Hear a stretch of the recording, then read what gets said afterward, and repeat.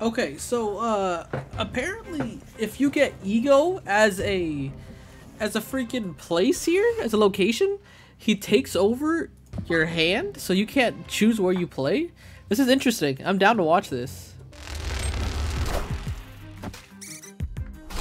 Is my deck so good that I don't even have to play it? The game can play it for itself in auto?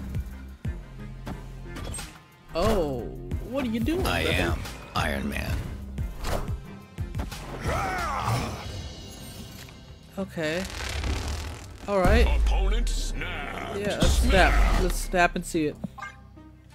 I mean, I can't control my hand. Let's see it. I want to snap it. Alright, what you got playing here? Let's see it. Scarlet Witch. Cable. Give me a card, buddy. I want a card from your hand. Not from your deck. Okay. Why would you do that, man? Why would you do that? You could play something better. It's okay. Let's see. I wonder if next turn he's gonna play Red Skull or White Tiger.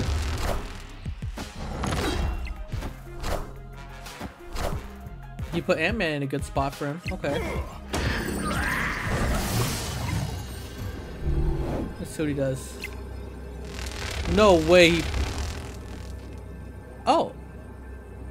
Okay, maybe that might be good. That might be good. My opponent retreated. Wow. Victory. What a loser.